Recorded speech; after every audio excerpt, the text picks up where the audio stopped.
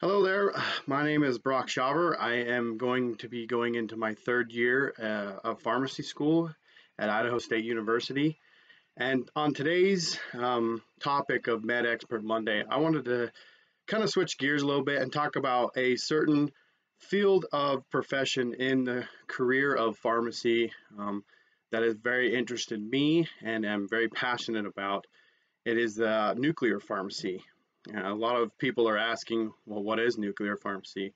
Nuclear pharmacy is where they kind of make the drug on a low-grade radioactive scale and they combine it with the drug, and then they take it to the hospital and then they can inject it in an IV line, and then they can do an MRI or an X-ray, and that drug goes to that particular spot in the body that they designed, and then after that it goes to they can actually see like hairline fractures of bones was a very common one that I've seen. They can do a better picture of the heart and how the heart is working for a patient. But the one that interests me the most, and it was very interesting, is very rare, is that they can do your entire artery, vein, blood system. And it shows up in the MRI. And if you have like a clot in your leg or anything like that, the blood stops right there. And so they can actually pinpoint clots for it. I found this very interesting. I've loved to learn more about this type of thing in this field. And it just interests me to no end.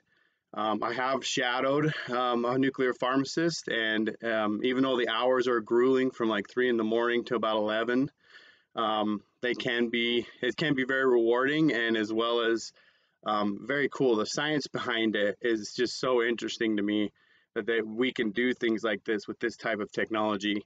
One of the main things also that caught my attention was that I was always like, why do they wake up so early? Why 3 in the morning? Well, when you're dealing with radioactive kind of isotopes in any respective career, you have to deal with a half-life of many drugs, as well as, as the nuclear component of it as well.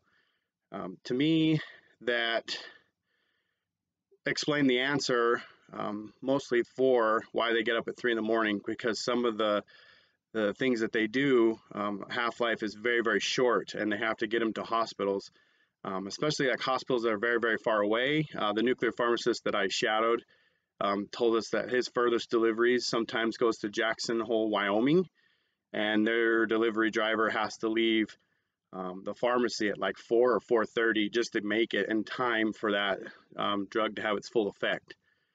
Very interesting. It's a 2-year program for educational wise. And you can either do it through Purdue University, where they'll send you DVDs, and then you learn more about how to do it, what's it about, all the terminology and things like that. And then you go to Purdue for a week and you do hands-on learning, and you learn how to drop these medications in syringes.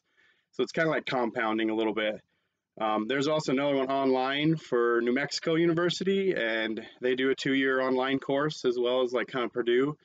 And that one you don't go and do drops. You kind of show yourself. You get the material sent to you, and then you show them online that you can drop these medications as well.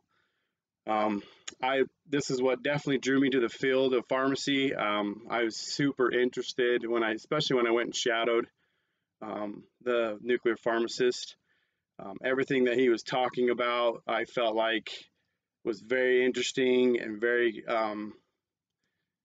pretty much straightforward with how it is, what is it for.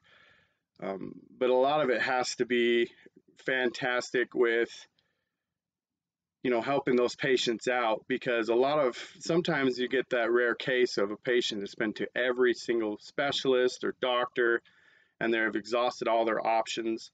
And then this is kind of one of those things where they can try it, and then they can actually kind of help the doctors see with patients what can be actually going wrong, with multiple ways of finding different aspects of their disease state.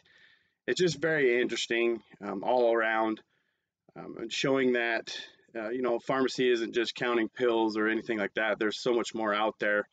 And this is my opinion, but I really enjoyed this subject. I really enjoy learning about it, especially learning out how to get the education.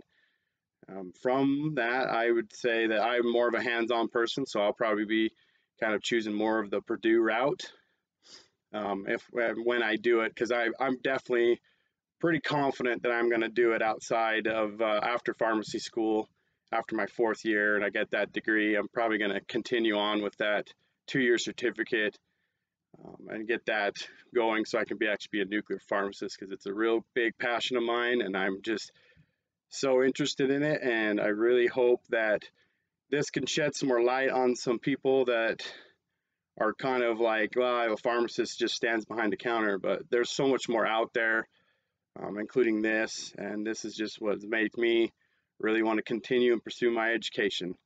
And I appreciate your time, and I thank you guys for all watching, and we'll see you later.